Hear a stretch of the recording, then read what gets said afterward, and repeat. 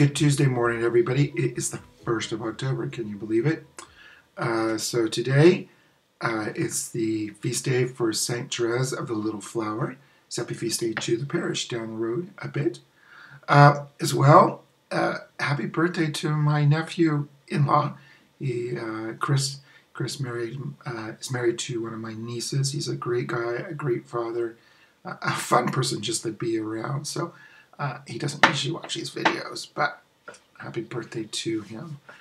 Our gospel today is from Luke chapter 9, verses 51 through 56.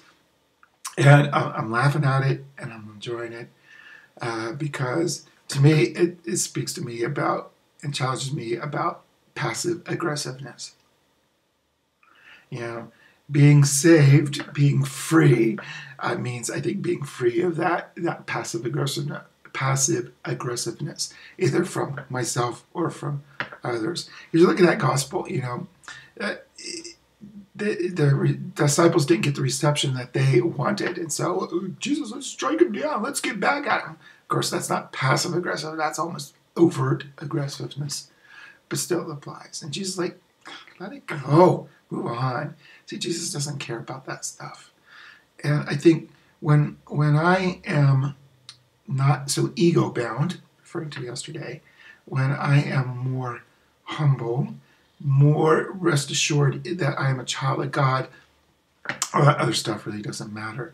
And, you know, and when I don't need to get passive aggressive, of course no one does need to, but you know, when I said yesterday, when I get angry or fearful, I write that down, I try to figure it out, because I can get into that passive aggressive mode, but being more assured of myself as a child of God, being that experience that freedom, I'm less inclined. And also what I find is that when people try that 4-letter word on me, I'm less inclined to be manipulated by that as well, which then ends up making them even worse, more angry, and so it just builds.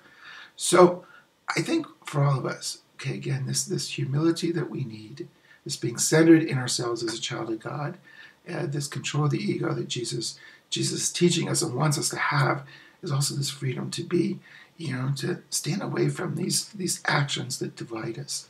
Passive aggressiveness, overt aggressiveness, whatever's going on. So that's a challenge for us. You know, again, how centered are we as a child of God?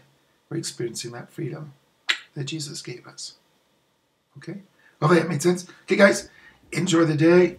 Ought to be nice, a little chilly, but hey, it's fall. Take care. Bye-bye.